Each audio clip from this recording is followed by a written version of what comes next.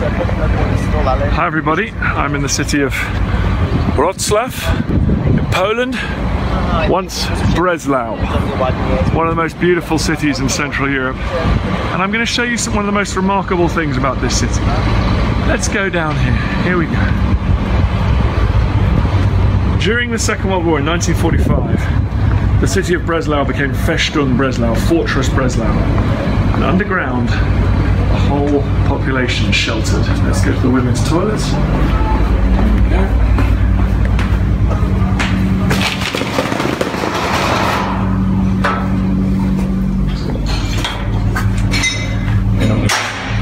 You're not going to believe what's down there.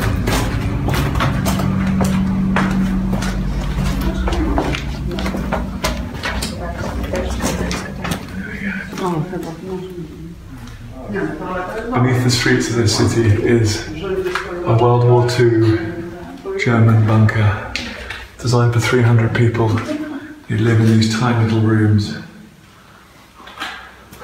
But I'm sure it would have been filled with many more than that when the final assault from the Red Army came.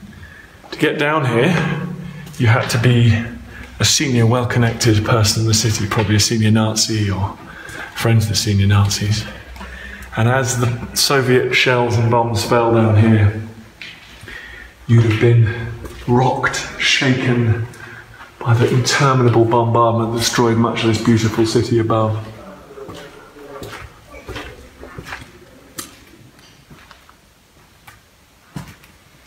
It's stunning. This is such a wonderful piece of history to survive. A place of such terrible fear. Still with the German on the walls. Now it's part of Poland, but of course this was part of the Third Reich. It was part of Germany during World War II. It was given to Poland after the war.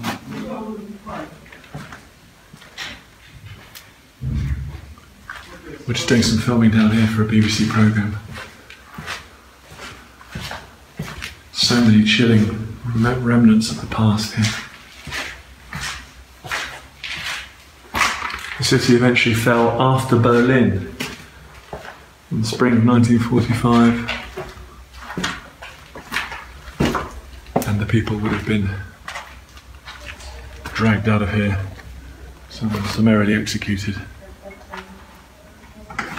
There's the boss of the bunker in here. That's his little cell, all very carefully organised.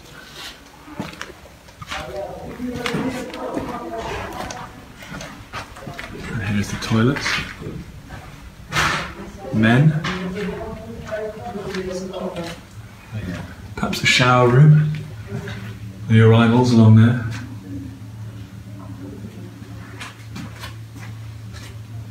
I think on paper this would all have looked well organised and neat. Washroom. Male washroom. Is that a kitchen? I'm not sure. Kitchen. It's kitchen. I think on paper this would all have felt well organised and safe. Little numbers on the top of each room. But when war gripped this city and smashed it to pieces, this would have been a little corner of hell, always waiting for a direct hit. It would have meant the end even down here, or waiting for this inevitable Soviet victory, being dragged out into the streets, women raped, men killed, brutalised. It's awful.